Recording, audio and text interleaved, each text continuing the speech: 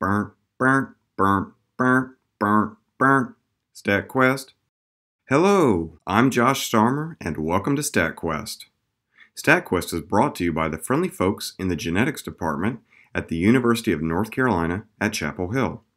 Today we're going to be talking about quantile normalization, and it's going to be clearly explained.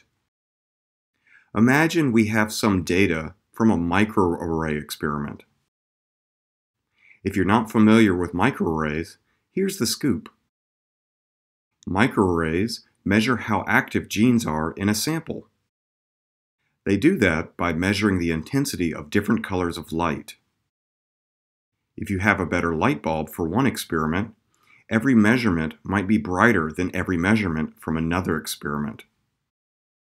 Thus, we need to normalize the data to account for this technical difference between experiments, which has nothing to do with biology.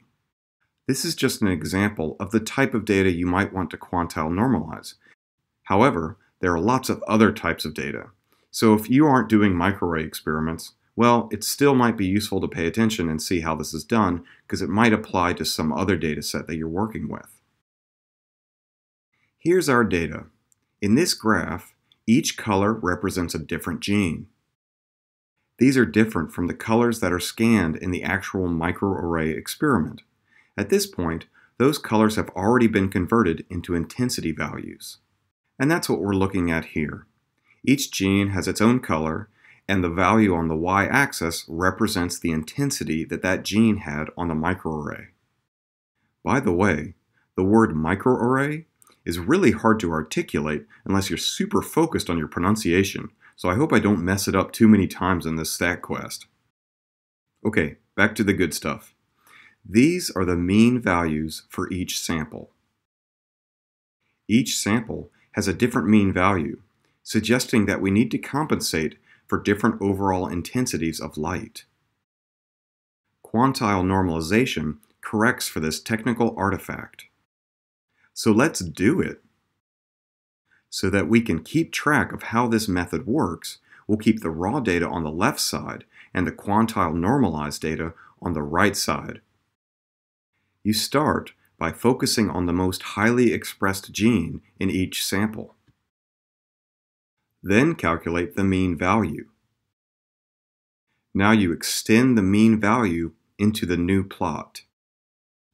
The quantile normalized value for the genes with the highest expression is their mean value.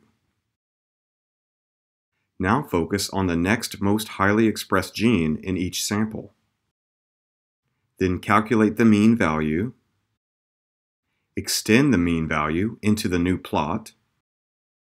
The quantile normalized value for the genes with the next highest expression is their mean value.